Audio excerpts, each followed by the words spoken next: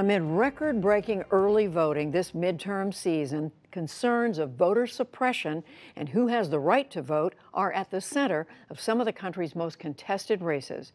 Congressional correspondent Lisa Desjardins reports on what new voting restrictions mean for voters in some key contests.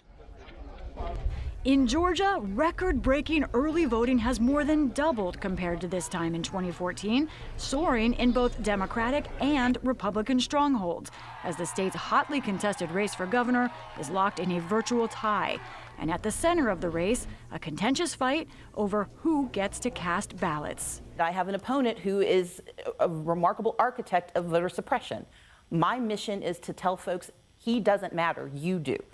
Former Democratic State Representative Stacey Abrams is the first black woman in the country to be nominated for governor by either party.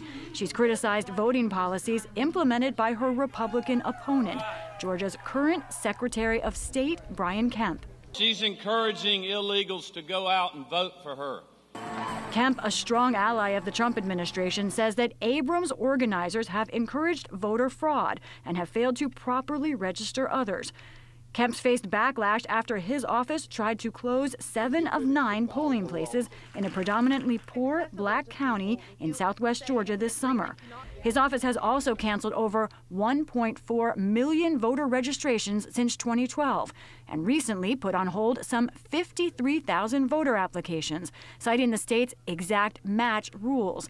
That says an application can be invalidated if it does not exactly match information on a person's driver's license.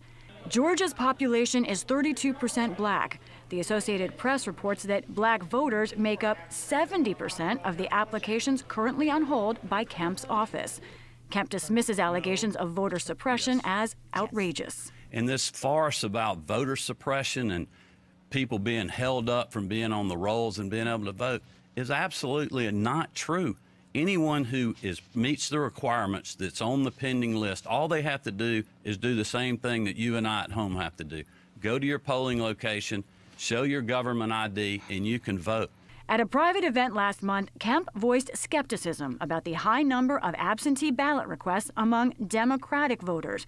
Rolling Stone magazine obtained audio of his remarks. They have just an unprecedented number of that, which is something that continues to concern us, especially if everybody uses and exercises their right to vote, which they absolutely can, and mails those ballots in. We got to have heavy turnout to offset that.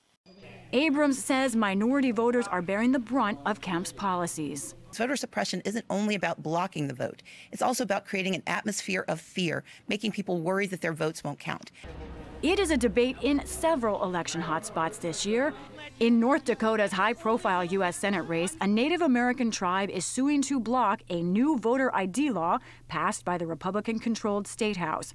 The Spirit Lake tribe says the measure disenfranchises voters who live on reservations, many of whom don't have official addresses on their IDs or don't have an identification card at all. Meanwhile, in Kansas, officials in the majority Hispanic Dodge City moved the area's only polling place outside city limits.